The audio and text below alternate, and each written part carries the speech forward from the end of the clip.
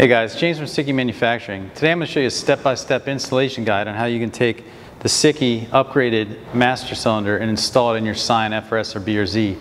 Now we make this master cylinder upgrade for several different models transmissions depending on what you're doing with the car, if it's swapped or not. But we have the factory upgrade, so if you're still running the factory BRZ transmission and maybe an upgraded clutch because you're supercharged, you want to beef up that clutch master cylinder a little bit, make that a little bit easier to move that heavier pressure plate.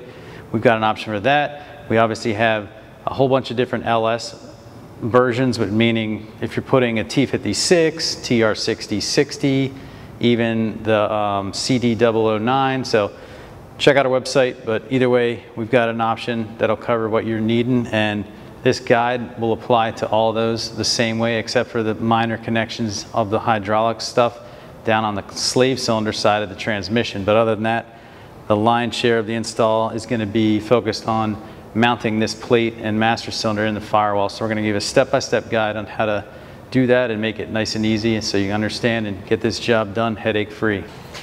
All right, so first step to getting the factory clutch master out of this car and out of our way is we got to come in here, pull the plastic panel underneath the steering wheel here just to make it a little bit easier to get up into that pedal where the linkage is. And you have a clevis on the end of that clutch master cylinder rod, so we're going to pull the clip, push the pin out, and then that'll free it up from the inside, everything we got to do, and then we'll move to the outside after that. So let's get started. You have to take this cover off if you don't want to, but we're going to get this out of the way just easier to show you guys what we're doing up under the dash here. But this panel just pops off, a couple screws.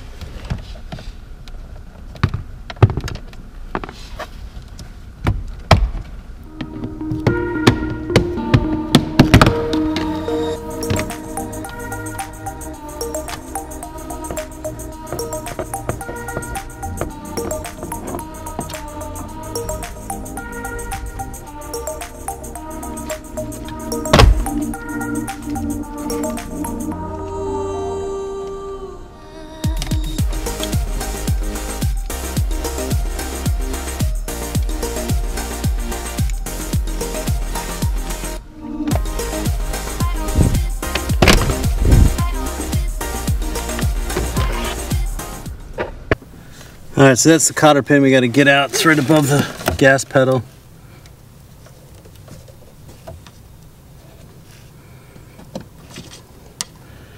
It's got some little safety mechanism on it. Looks like we got to pinch that with some needle nose first. All right, once you get that pin out, then this clevis here is free. Now we can go to the outside in the engine compartment and unbolt the two bolts in the lines. All right, so we're gonna get this AC line out of the way too, so just kind of making it a little tighter in here. And since this car will be getting the Sikky AC line kit, we're not gonna need this factory line anymore anyways, so might as well just get it out of the way. So now you're gonna remove the factory clutch master cylinder hydraulic line. This is what would go down to the slave cylinder. I'm not going to be reusing any of this as well, so we're going to get it out of the way.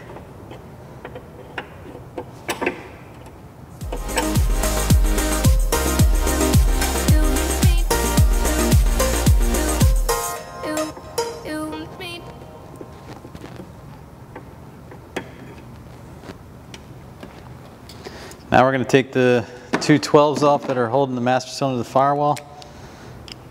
And that'll also remove this line bracket.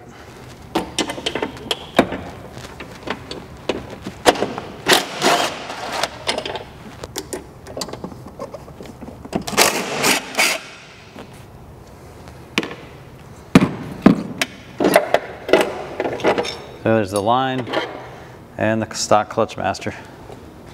All right, so now that you got the stock master cylinder removed from the car, I want to show you real quick the differences with this setup and something to consider with the installation. So if you notice, this is basically the plane for the firewall right here, and then you have the new one, so you can see how much further sunk back it is on the Sikky master cylinder. So this gives you a ton more clearance back here, be it, you know, for an LS swap or 1J, 2J or anything else you might be doing with the car. But either way, the whole point of this is to sink this back in the firewall, give you more clearance, but also allow for this larger bore master cylinder, which is going to work a lot better on that slave cylinder for the heavy duty pressure plates and flow the fluid we need with the same pedal stroke. So either way, this sinks back in. So the first thing we got to do obviously is, currently there's a hole this diameter in the firewall and that's it, but we need to make the hole this size and square shaped, or rectangle I should say. So the next step, we have to take the template. So if you go to Sikky's website and you're on the actual item on the website, you can see there's an extra documents section on there where you can download a PDF or a template of the PDF, or you can cut this template out. I'm going to show you how to cut that template out next and get it ready to actually trace out the lines on the firewall. Now this is the way the template comes when you get your master cylinder kit. So depending on what you got, razor blade or scissors or whatever will work to cut this out. Just to note, this line in here represents the minimum you can cut away on the sheet metal. So it isn't really crucial that you get this line perfect if you don't have a steady hand, but the main thing is you just don't want to go past this outer line, because this outer line is what basically would cover the hole, so you just don't want to open it up. But I would recommend, you know, scribing right on this line, then when you make your mark, you make sure you're cutting on the outside of it. So I'm going to start, get these straights all lined up here.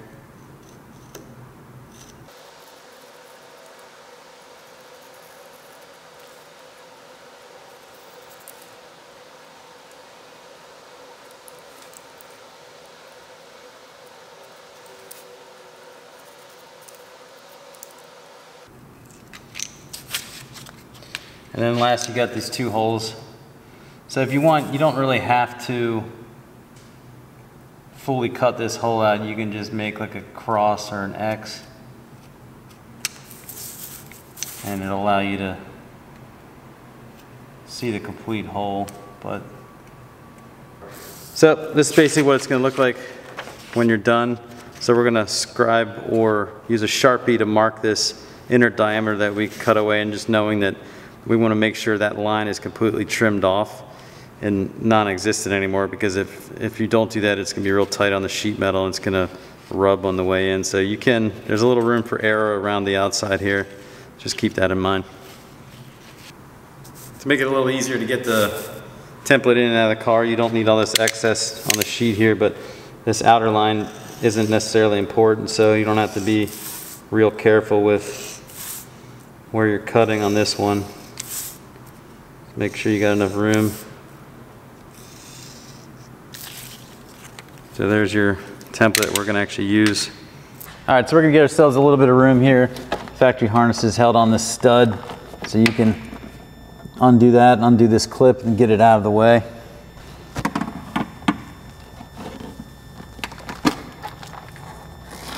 I like to just push it down here. Gives us the extra room. So the factory harness is normally has a little tab coming off here that clips on to this stud right here, which is in the way. So we're gonna cut that off and get it out of the way right now.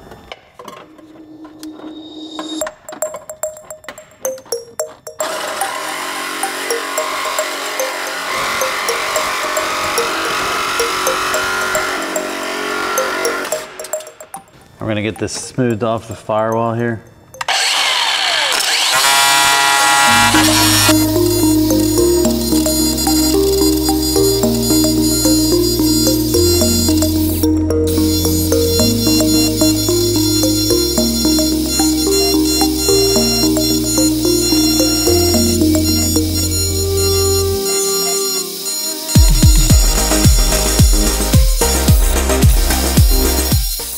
All right, so now we're gonna use our template. And once you get this smooth, we're gonna come back once we make our cuts here and hit this with a little paint just to keep anything from rusting. You just wanna cover up the bare metal, but you can take your template, it's really basic, slide it down over the stud, and you can see like the cut line's gonna go right through the edge of where the piece we just cut off. So we're gonna get a Sharpie then and just mark it out. I mean, you can use whatever you want to do that, a paint marker, you can scribe it, whatever method you want to use. Main thing is just, again, this isn't super critical, so if it's a little bit, your line's a little bit off, it's not going to matter. Just try to hold it somewhat still in the same position.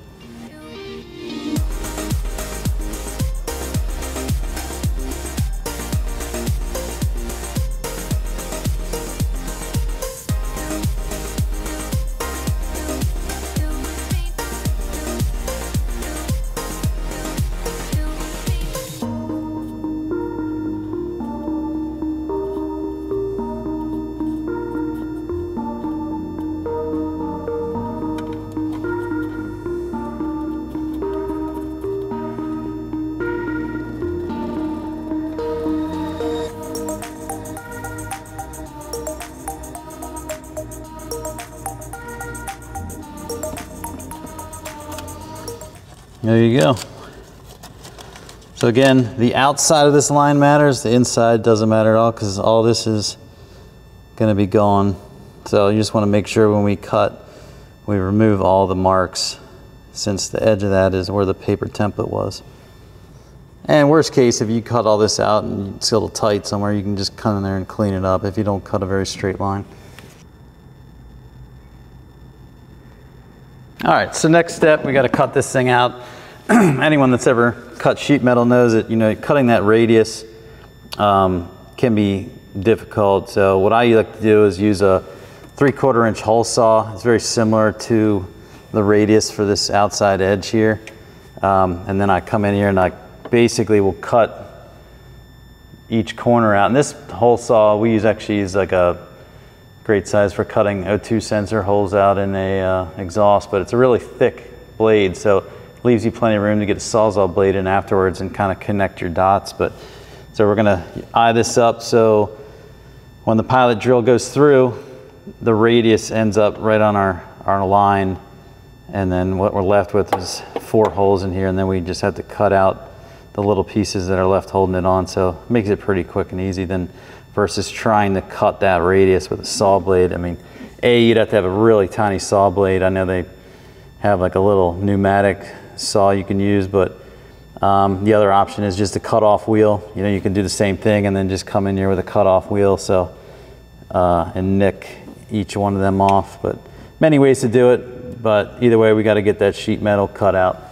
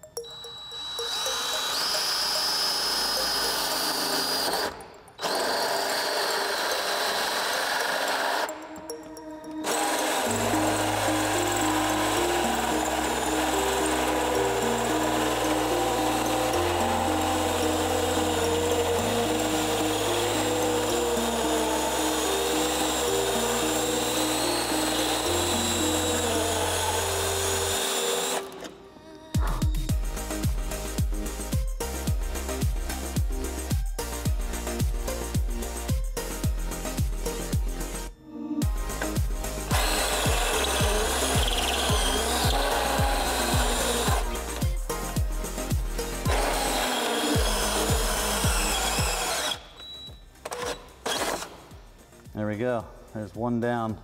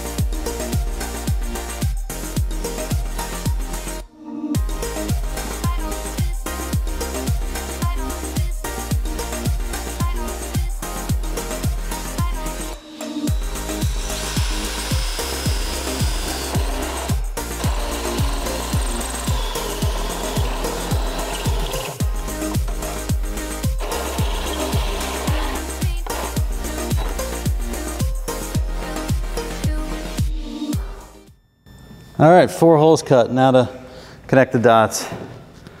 Now you can do this before or at this stage like I am right now, but you can see there's all this foam on the inside. It's not really going to get in your way, but it can kind of like gum up your blade, and it's mostly up on the top side here. So I'm going to go inside with a razor blade and just cut out a little bit of a window around this. I'm not going to film it because it's impossible to get a camera and light up in there, but you get the point. We're going to get this foam out of the way, and then we can come in here and cut the rest out with a blade. All right, so I'm going to opt for the cutoff wheel method. I just feel like I can maintain a little more control and placement of my line.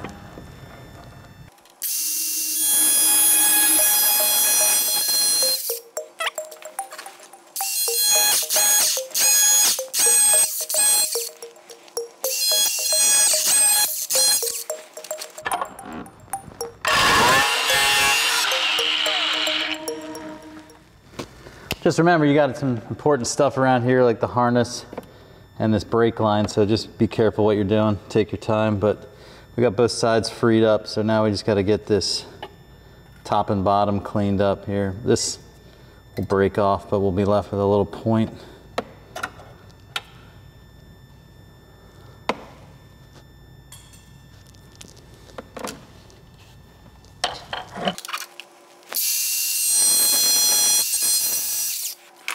All right, and now the bottom.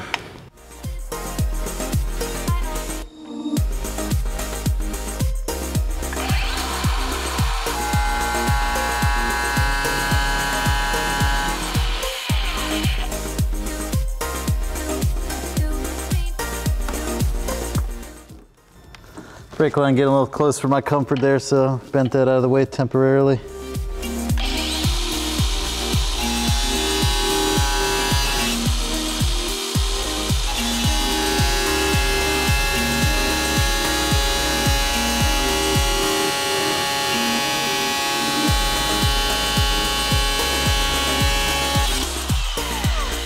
And now I just clean up some of these edges.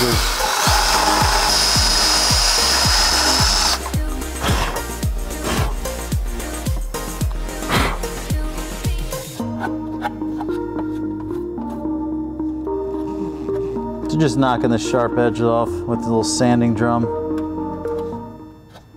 Making sure I didn't miss anything. All right, so now we got that all cleaned up. We're gonna check fit real quick here. Looks perfect. So it's designed to be right underneath this weld on the firewall, which just sits right over the factory studs. You should have a little bit of wiggle room the way the template's designed. It shouldn't be like forcing it one way on the stud or the other. It should be able to kind of float around, and the studs are in the middle of these machined holes, but there's a little bit of wiggle room, so should be rocking like that. It's not the end of the world if it's tight, but you just don't want to be forcing it one way or the other. But looks good, so we're gonna pull this back off, clean the firewall up, get a little bit of paint on some of these exposed metal areas, and move on to mounting this thing for good.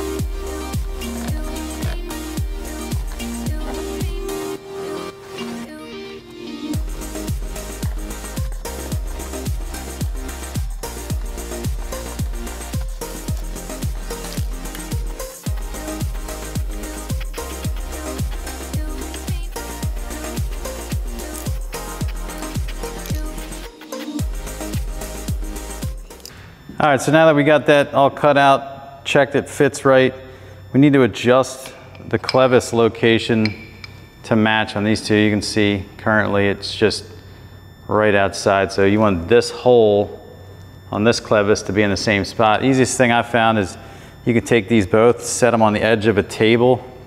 So the table's sitting here and they're hanging off. That way it kind of locks them in the same spot. You can take a simple measurement with a tape measure. At the end of the day, you're just trying to get it about the same. So we got a small adjustment to make here. It's pretty close out of the box, but either way, we're gonna have to tweak it a little bit. And that adjustment's just made now to get it in the ballpark. You're still gonna wanna make your pedal free play adjustment, but we'll touch on that at the end. All right, 2 quick things to go over before we permanently bolt this to the firewall. That's gonna save you a little bit of headache, so let's knock it out now. You're gonna wanna do a bench bleed on this master cylinder. I'm not gonna get into that process. There's plenty of videos online about it. Even Willwood has one on their particular master cylinder, so do a bench bleed, that'll save you some headaches. The other thing is check your pin fitting. So this factory pin from your clutch pedal is gonna go through this clevis here. It's a pretty tight fit, it's gonna be snug. So what I would recommend, make sure it goes in and out easy enough, but you don't want it loose. If you do need to open it up just a tiny bit, a 5/16 drill bit will knock any burrs off or whatever it might be. Even just the plating, it's such a tight fit that different coatings or the thickness of this plating on here can make it inconsistent. But either way, check that now. It's much easier to do it prior to getting under the dash, going to hook this thing up. So that'll make your life a lot easier during this install. All right, so now we're gonna mount this using the factory nuts that you removed, taking the stock one off. If you wanna go real overkill, you can put some 2-sided tape. There's got a little thin strip of it around here if you're worried about it, but it seals up pretty good since it's flat here. So we're gonna mount this thing up, get the factory hardware started.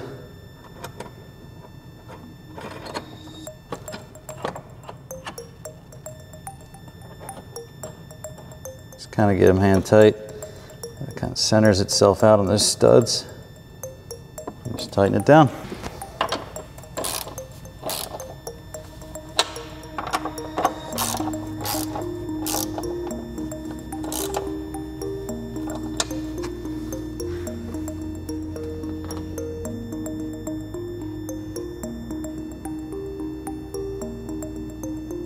All right, so we got the pedal bracket lined up with the clevis here. So you're gonna take your pin and you can push down on the clutch pedal a little bit to get it to line up.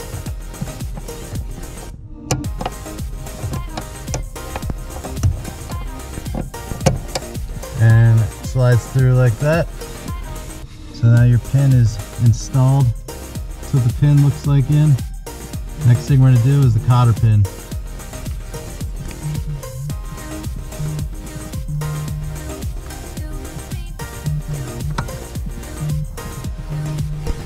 And that's all locked in. All right, so the master cylinder is mounted to the firewall. It's hooked to the pedal.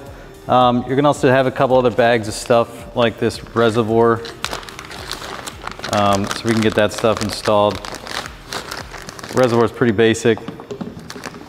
Actually, Sikky has a bracket in here that will allow you to bolt this right to this master cylinder bolt. So pretty neat little stainless steel bracket that's bent and designed to go on this piece of hardware right here. So you take this brake booster bolt off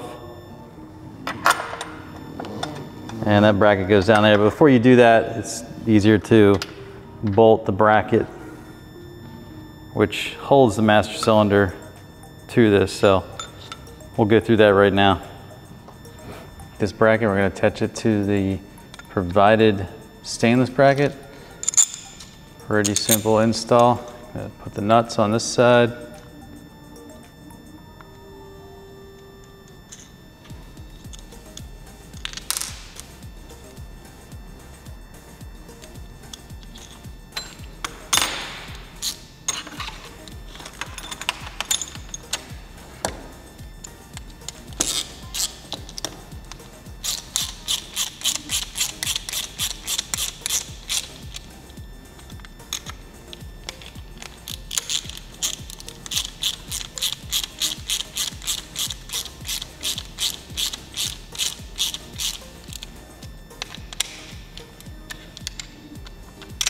Simple as that.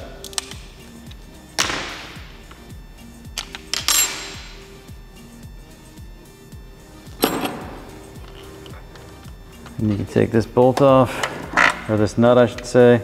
Take that nut off, put it back on.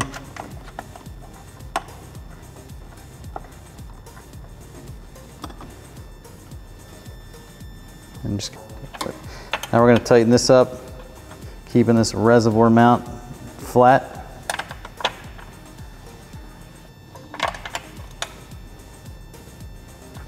And simple as that. Then you're going to take the reservoir and the provided clamp,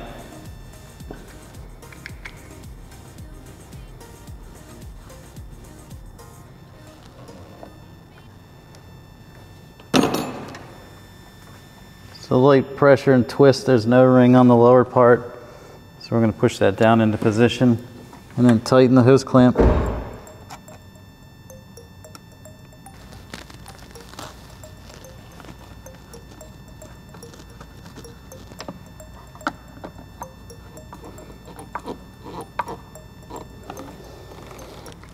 All right, so now we can hook in the reservoir line, which runs down to this top port of the master cylinder. So you're gonna put your clamp on, make sure you do it in a direction that's gonna be accessible.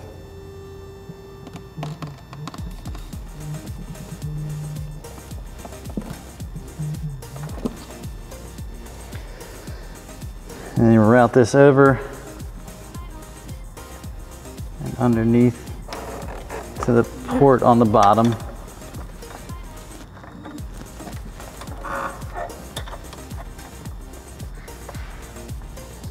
Same thing, tighten the clamps up.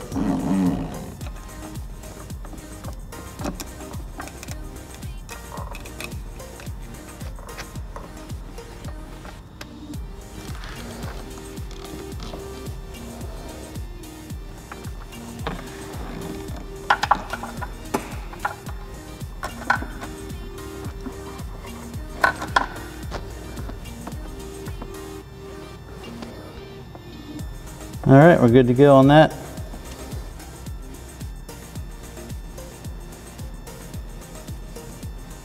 right, so now we're going to take the provided lines. This is where it might vary a little bit on the install, depending on which transmission, which slave cylinder you're running. But for the most part, it's the same thing. You're just routing it the same way. It's just going to be hooking it up at that end. All right, so next step on the clutch master install is to hook up the lines and the fittings to the slave cylinder and the transmission. So we're going to move to that and get that knocked out. You want to do this part of the install before you get this transmission bolted to the engine, because you need to be able to access the slave cylinder, which is mounted inside the bell housing, so you can't really get to it. These Sikky lines fully replace the lines all the way from the slave cylinder, so you're actually going to knock the roll pin out that's holding this factory fitting in, and you're going to install the Sikky fitting here, and same goes for here. This is just a thread out fitting, so you're going to thread in the Sikky fitting, and pretty self-explanatory from there. You can't put these on the wrong spot. As long as you fully remove the factory lines, you'll be good. We've had people try to install these fittings in part of the factory line. Obviously it wasn't designed to do that, and it doesn't work that good. The cool thing is this fitting gets the drain outside the transmission. It comes with this bracket that bolts to an existing bolt hole right here next to the housing, keeps everything tidy and out of the way, and also this speed bleeder bleeds the fluid outside the bell housing, so it makes it nice, clean, and you don't have to worry about getting any fluid on your clutch and important stuff like that. So we're going to dive into getting these fittings installed next. All right, so you're going to take the fitting, the pin fitting, comes with a little O-ring on it. This fitting goes inside the housing here, slides in, give it a little bit of a twist on the way in. You don't want that O-ring to roll over. You can put a little bit of oil on it and kind of wet it, but it slides right in there. O-ring's clear, and it leaves a hole you can see all the way through. So then you're going to take the roll pin that you popped out of there, and we're going to send that back in here. You're just going to knock it down until it's flush.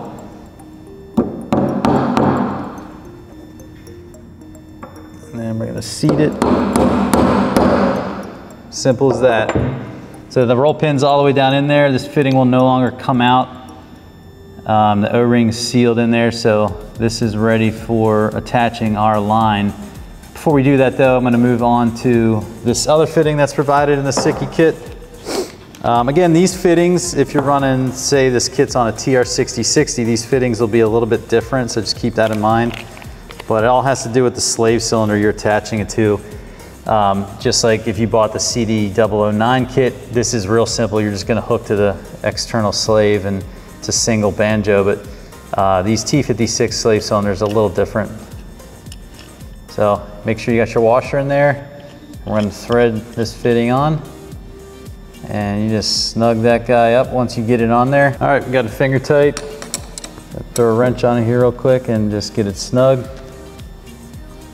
Quarter turn ought to do it. All right, so we're gonna get our slave mounted. You wanna get these two fittings gonna be lined up with these two ports on the side. So there's a couple different ways you can bolt it on, but it only works one way and that's why you're gonna line that up. So take the factory hardware.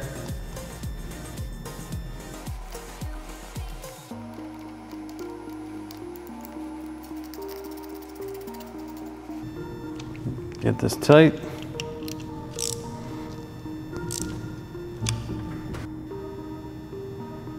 All right, so now that we got the slave cylinder installed in the transmission and both the Sikky fittings are installed in the slave cylinder and tightened down, we're gonna move on to installing this clutch bleeder line. So it's a simple AN fitting on this side. We're gonna screw it on to the fitting on the slave and then use this mounting bracket to locate it and attach it to the side of the transmission, locating this bleeder in a nice convenient location, easy to bleed outside of the bell housing. All right, so first step on this, we're gonna get the bleeder line hooked up. So dash 4, nothing out of the ordinary here. We're just gonna get it started, bring it in about hand tight, and then usually about a quarter turn with a wrench will get it where it needs to be. Get it snug. Then we're gonna move on to mounting it. So these clutch lines come with this mounting bracket on. It's designed to go on the tab. You can see there's a curve which directly matches the underside of this. So we're gonna put that under there, run a bolt through it and tighten that up, and that'll locate this clutch bleeder line down where it needs to be. Now this bracket can vary a little bit depending on which model clutch master cylinder you got. This is a T56, so if that's what you have, this is exactly what it's gonna look like and how it'll apply, but pretty easy. You just wanna mount it on the bottom side. And as you can see, it locates this clutch. So once you get it on here, then this clutch line, you can orient it however you want. Depending on which chassis you're doing this in, you might need to manipulate this and move it around. You can actually use this bracket elsewhere. If you wanted to say mount it on one of the bell housing bolt holes, you would just have to drill out this hole to be a little bit larger, but it was intended to go here, but it doesn't really matter. It could be used more universally, however you want to use it.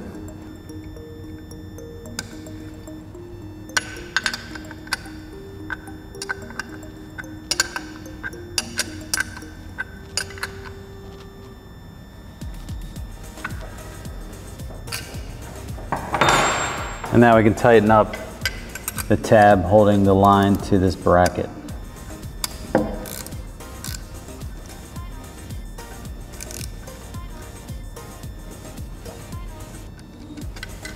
All right, lastly, we're gonna install the feed line, which runs up to the clutch master cylinder.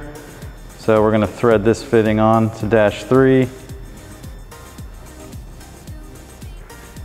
Now you're gonna need to, since this fitting spins in here, if you try to turn that without holding that other fitting, it's just gonna spin on you. So you're gonna wanna hold that when you get this tight.